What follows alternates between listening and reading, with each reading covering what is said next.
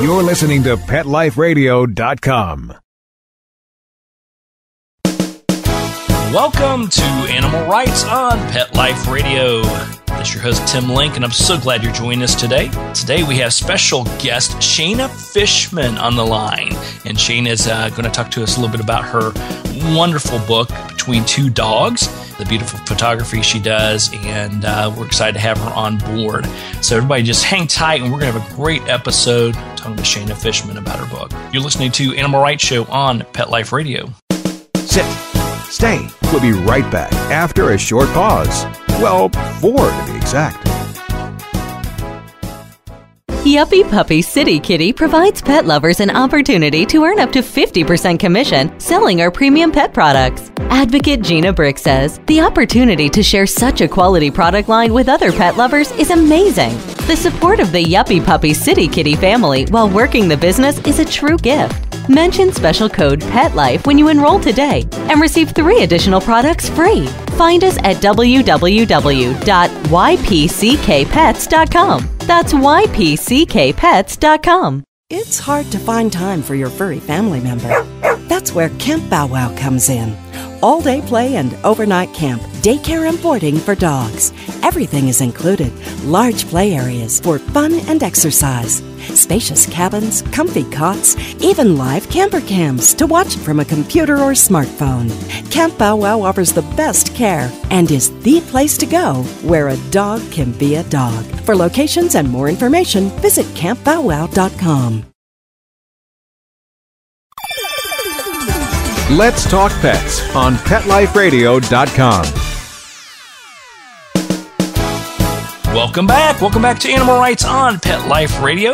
Joining me now is Shaina Fishman. Let me tell you a little bit about Shaina. She is a master photographer extraordinaire. We'll put it that way. She's photographed wild lions in Kenya.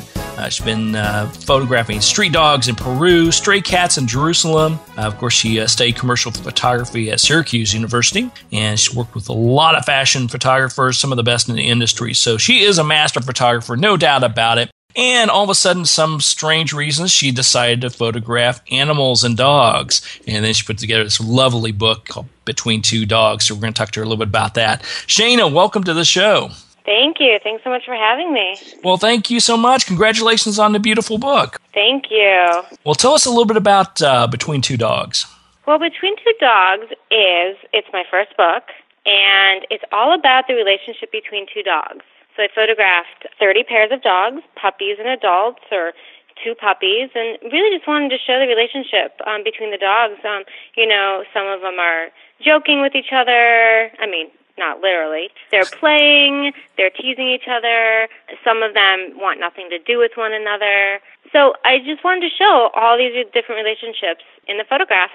There you go. So your first book, congratulations. So let's talk a little bit about how that came about. Is this a project you've been wanting to do for a long time, or did someone approach you, or was it just woke up one day and said, hey, I'm going to go take some pictures of some dogs and put together a book? Well, I didn't wake up one day, but I certainly have always wanted to do a photography book. And I connected with Skyhorse Publishing, and, we bounced ideas off of each other about different ideas for books about dogs. And we kept going back to this one photograph that I took early on in my career. It's of a bulldog, adult bulldog, and a puppy. And the puppy is biting the adult's ear. And everybody seems to really love that image. They just see the relationship between those two dogs, and it's humorous, and it's cute, and it's relatable. And based off that one photograph, we sort of came up with this concept of the book of, showing the relationships between two dogs, and hence where the title comes from. There you go. And it is beautiful. All the photographs in here are fantastic, so big kudos to that. So how did you go about the selection criteria? Because I imagine there were hundreds of dogs you wanted to photograph, or did you send it out to a notice saying, hey, if you want your dogs photographed and have a chance to be in the book, contact me? How did that process come about? Well, I actually worked with an agent here in New York that I do a lot of commercial jobs with, and she did a wonderful job of helping select all these dogs and find all these different breeds. I really wanted to work with shelter and shelter animals, but logistically it just was a little more complicated. So this route I went with working with quote-unquote professional dogs. But lots of projects I work with rescues and shelters. This one in particular is, I guess, the stars, the stage star dogs. And was there a certain number of them that you sort of had an idea that you need X number to be put into a book, or was it a matter of trying to get the best of the best and then downsizing it from there? Well, all the dogs I photographed for the book made it into the book. So my goal was 30 sets of dogs, and that's what it ended up being.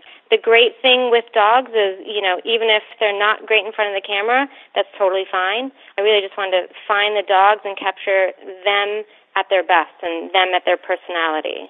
And you did a great job of that. All their essences come through, and they're just sweet, lovable dogs, all sizes, all different types. Everybody's going to love it. I'm sure they'll find their favorites in here as well. Now, tell me about working with dogs. Is working with dogs easier or harder than working with kids? And are dogs easier or harder to work with than fashion models? That's what I want to know. That's a good question. Well, I think working with dogs is easy, but that's because I just love it. I would choose to work with a dog any day over photographing a person. So easier, I don't know. I guess dogs are easier for me, just because I love it. But they always say, like, nobody ever wants to work with kids and animals, and well, that's what I do. There you go. Exactly. Yeah, it's challenging, but yet also they always upstage you. So you never get if you want the big kudos, never work with them. That's for sure, because they definitely will be a lot cuter and get more interest than you ever will. I've learned that the hard way. Yes. Now, tell me about working with dogs in general and taking photographs. I mean, are there things you're doing to entice them and distract them, like through toys and treats? Or is it more of just letting them go at it and you take enough photos till you think you've got enough that will be what you're looking for? Yeah, well, every dog is different. So I have to have a lot of tricks up my sleeve, lots of toys, lots of different kinds of food, peanut butter, of course. Some dogs don't need anything. Some dogs will just sit there and look at you and, give you every single expression you could ever ask for. Other ones, do need some toys and some motivation. And part of it really for me is just figuring out what that dog's motivation is and then using that to my advantage. That sounds good. Now, do their human companions, their owners, do they give you some insight on if they're treat motivated or toy motivated ahead of time, or do you just have to figure out what's working best for them that day? I kind of figure out what's working best for them. I come to the studio with a huge bin of toys and food. Some dogs, the owners will say, "Oh, my dogs, they'll sit, they'll stay, they're wonderful," and they get into the studio and they go bonkers. They just jump off the wall and run in circles, and it's a new environment for them. Some dogs just think it's a huge dog park and they want to play, which is great when they're in the studio. So I usually don't ask the owner much about the dog before, because the dog could be completely opposite in the studio as they are at home. Yeah, and they all have their own unique personalities and how they handle things, wouldn't you say? Absolutely, yes. The number of times that I hear one thing about a dog and then see something in the studio is endless. All right. Well, listen, we're going to take a quick commercial break and let our sponsors have it. And then we'll come back and talk a little bit more to Shaina Fishman about her new book, Between Two Dogs. And then we'll also talk to her about the whole process of putting the book together. So everybody hang tight. You're listening to Animal Rights on Pet Life Radio. Sit. Stay. We'll be right back after a short pause. Well, 4 to be exact. When we ran out, we stopped using it. Why would you stop? Why undo all the good that's been accomplished? We thought everything was fine, and that was not a good thing. No. He started stinking. It was awful. Shedding comes back, loss of hair, lots of dandruff. Scratching will return. His shedding will increase. If I ever took Roy off of Dinovite, he would go back to his hair loss. DINOVITE.com. 859-428-1000. When I get down to the bottom of my box of Dinovite, when I get to about 3/4, oh no, I've got a couple more scoops. it's time to place my order. Dinovite.com. Each and every day she is getting a Dinovite. The omega-3 fatty acids. Flaxseed, zinc, alfalfa. The digestive enzymes that are cooked out of regular dog food. Just feed your dog right. Use Dinovite. If it's working, don't quit. Don't do what I did and run out. 859-428-1000. 859-428-1000. DINOVITE.com. Let's talk pets Let's talk pets on Pet Life Radio. Pet Life Radio. PetLifeRadio.com. Welcome back. Welcome back to Animal Rights on Pet Life Radio. This is your host, Tim Link, and I'm so glad you're with us today. We're here talking to master photographer and now new author, Shaina Fishman, and discussing a little bit about her wonderful photo book, Between Two Dogs. Now, Shaina, when you said earlier you wanted to put together a book, you wanted to put together a nice photo book and put the dogs in there. Now that you've done that, what did you think of the whole process? Was it easier than you expected to get this into a book form, or harder? What are some of the challenges you ran into? I would say the biggest challenge was editing. These dogs that I photographed were so cute that editing down to 2 or 3 or 4 images was almost impossible. That was the biggest challenge. Thankfully, I have been able to take all the outtakes that didn't make the book and put them on my Instagram because, this book could have been 500 pages long with all the cute images. And then the Instagram, that lives on. Do you put typically one out there a day or several at a time, or do you just put them all out there? I try to post once a day. It's a mix of other work, but I very often, maybe 3-4 times a week, have an outtake from the book, just because there are so many great images that I want to share with people. Absolutely, and that's a great way to get it out there and get messages. Do you also have people then send you their photos, I'm assuming, of their pets? I do. A lot of people, want to submit their dog for the next project or just show me how cute their dog is. And I love seeing people's dogs, and every single person I meet takes out their phone to show me a picture of their dog or cat. That's absolutely true. I just recently was on a flight, and towards the end of the flight, everybody was just sort of striking up a little conversation, and it was a casual about weather and what are you going to do in that city, etc. But then they asked me what I did, and told them I work with animals and write about animals and host radio shows about animals. And it's like, oh, let me show you mine. And next thing you know, not only did my row of 3 people start talking about their animals and showing photos, but the row behind us. So it truly is. So it's like having your child there, obviously, and you get the photos out and sharing with everybody. Yeah, you must see a lot of phone pictures of people's pets. There is, yes, and I love every one of them. And every time I go to a festival and participate in that, it's just funny to see them, interesting to see them, all the different breeds, and even if you have a lot of the same breed, how they're groomed and how they're set up. It's very, it's always fascinating to me. Yes, for sure. Now with the book's out there, and I know it's going well for you. What do you think's happening from there? Are you getting more people interested in the book, or you think you're also getting folks that are interested in your work that you do to hire you for that work? What are you seeing happening, and what do you hope happens by having the book out there?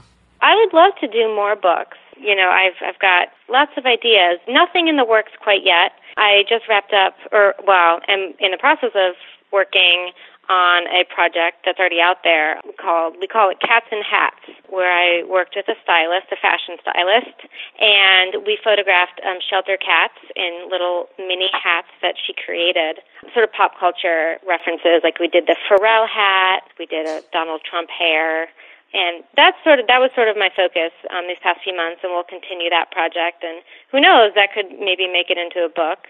There you go. So you work with rescues then. How do you work with them? Are you doing special projects for them, or are you doing photos for them that they can put on their websites and out on the social media sites? I do all different stuff. Like the cats, we worked with a small rescue group for this particular project just to bring sort of attention to cat rescue. There's so much stuff out there about dog rescue, but not cat rescue.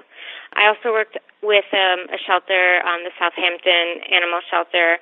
I went out there and photographed their dogs just for them to use. I really went to the shelter and I said, give me all the dogs that have been here the longest. Let's get them adopted. Let's get them great photos. And that was really just a project for fun, for, me to help out the shelter. So sort of all different stuff. and giving back to them, obviously helping them out and getting recognition for them to hopefully find them their right and perfect forever homes. Yeah, some of the dogs that were at Southampton, over a year and a half, 2 years, and I think most of them that I photographed had gotten adopted. Certainly not only because of my photographs. They were great dogs. They just, kept being passed over, didn't have a great photo. And it's really rewarding when helping out a shelter and then seeing those animals find a home and thinking, well, maybe I had a small part in that. Absolutely. Yeah, I'm sure you did. And it's true. I mean, if you have an animal on television, animal in a photo, animal online that has a great photo attached to it, it's going to get a lot more attention, and the animal does have a better opportunity to get adopted. So big kudos for you for doing that kind of work. I call it online dating. Everybody wants to put the best picture of themselves on. Why wouldn't a dog or cat? Exactly. And for some people, they don't have a good picture of themselves, so they find one and copy it over. But that's a whole different topic for a different radio show, that's for sure. All right. Well, Shaina, tell us a little bit about where people can find your book, as well as follow the activities you've got going on. Maybe give us the Instagram account, those type of things, and so we can keep track of all your wonderful activities. Yeah. Well, you can find the book, Between Two Dogs, on Amazon or Barnes & Noble or at your local bookstore. And you can find out more information about me on my website, Shaina Fishman, that's Shaina, and Fishman sounds like fish and man. And my Instagram and Twitter and all that good stuff is the same, at Shaina Fishman. All right. Sounds great. So everybody go out and check out Shaina's great book, Between Two Dogs, all the wonderful photos. You're going to really love it, as well as follow her online. We'll post this all online so everybody can keep track of everything you got going on. So, Shaina, congratulations. The book, once again, is Between Two Dogs. Everybody get a copy of this and keep up the great work photographing those puppies and kitties and other animals out there and helping the rescue organizations. Hey, thank you guys so much. All right. Well, we're coming to the end of the show today. I want to thank everyone for listening to Animal Rights on Pet Life Radio. I want to thank our sponsors and producers for making this show possible. If you have any questions for me, comments, ideas for this show, people you want to hear from most, you can drop me a line at tim@petliferadio.com. It's tim@petliferadio.com, and we'll be glad to answer your questions, entertain your comments, and bring on the people you want to hear from most. So until next time, write a great story about the animals in your life. And who knows, you may be the next guest on Animal Rights on Pet Life Radio. Have a great day. Let's Talk Pets, every week on demand, only on PetLifeRadio.com.